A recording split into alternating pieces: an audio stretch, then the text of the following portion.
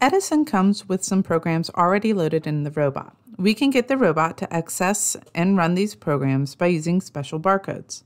Whenever you use one of Edison's special barcodes, you need to follow the same 4 steps. Let's try using some of Edison's barcodes. Clap control driving uses Edison's sound sensor. The sound sensor can detect loud sounds like when you clap your hands. This program tells Edison to listen for a clap. Don't forget, to program Edison with a barcode, always follow the same 4 steps first. After you press the play button, clap your hands 1 time. Edison will turn to the right. Next, clap your hands 2 times. Edison will drive forward. Edison's infrared light sensor detects and avoids obstacles in the robot's path.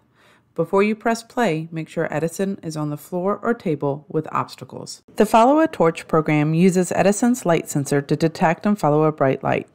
For it to work, you will need a flashlight or some other way of making a bright light.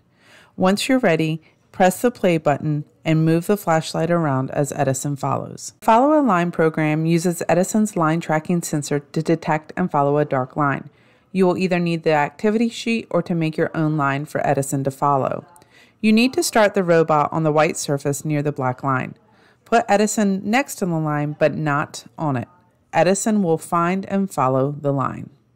Borders uses Edison's program to avoid dark surfaces. You will either need to create your own line or use the activity sheet to trap Edison. Make sure to put Edison inside the black line. Press the play button and watch Edison bounce around inside the dark borders.